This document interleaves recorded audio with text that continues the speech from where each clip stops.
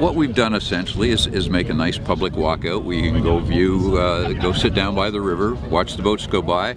I think personally it's probably going to be the best spot in the city to go sit and watch bridge construction in the next few years. We're going to have some natural areas and just, of course, a fishing pier. And what we were able to do when we did the construction to shore up the walls all the way around was to build fish habitat all the way around the perimeter of the building. So we've got environmentally sensitive fish habitat out in the basin. We're going to have natural flora and fauna that'll come up during the summer, and then just a great people place for people to come out and look at the river.